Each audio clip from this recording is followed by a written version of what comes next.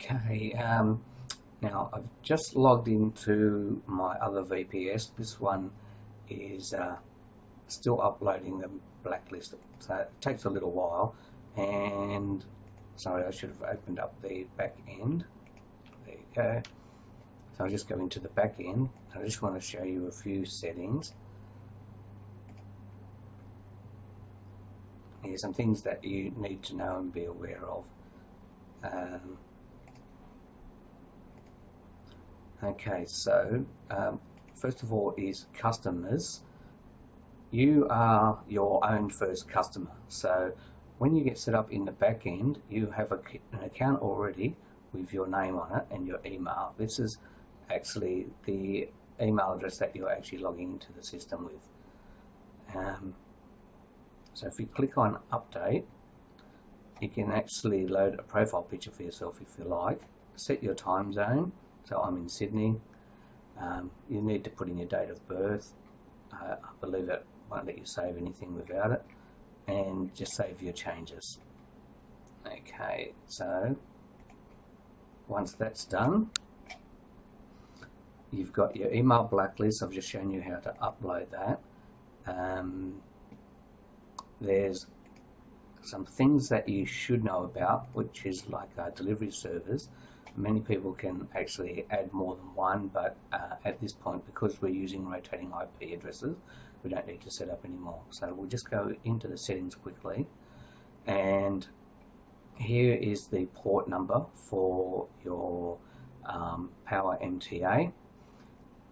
There's some few settings in here as well to look at. There's things like you can set hourly quota, daily quota, monthly quota. You can pause for so many seconds after each send if you want to. I don't have that set at the moment, but you can do that. And especially now in our early days, we're actually sending one message at a time, one message per connection. So basically the server is just going through the list. So if you send out 50 emails, for instance, right now, it will just connect 1, 2, 3, 4, 5 and send them one at a time, but it'll do it much faster than that, of course. You can actually restrict here how many per hour you're sending out, which is a good idea while you're warming up your IP addresses. And so you can do this, log into your back end for the next month or so, and maybe once a week you can increase this. So change that from maybe start off with 50 for the first few days, then increase it to 100, then change that to 200, and then 300 and 400.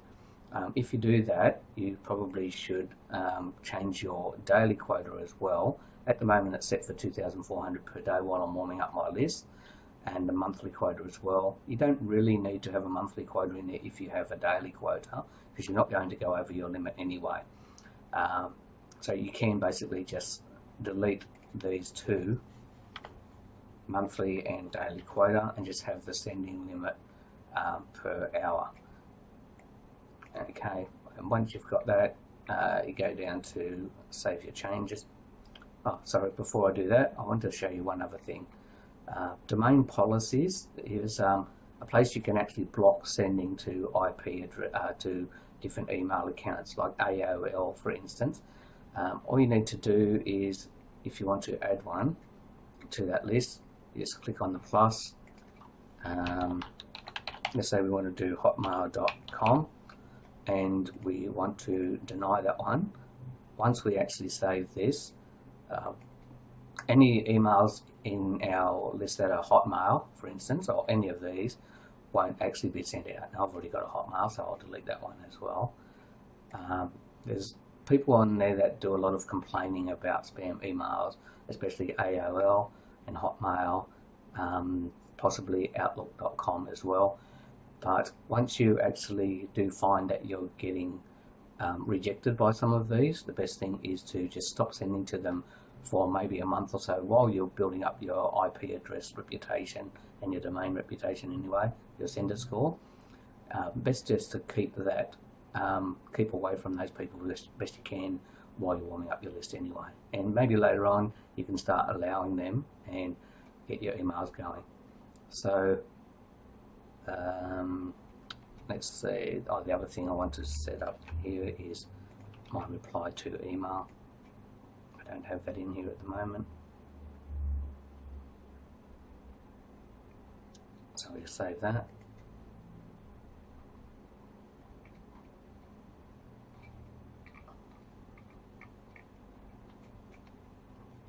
Okay, next is we have a bounce server. This should already be set.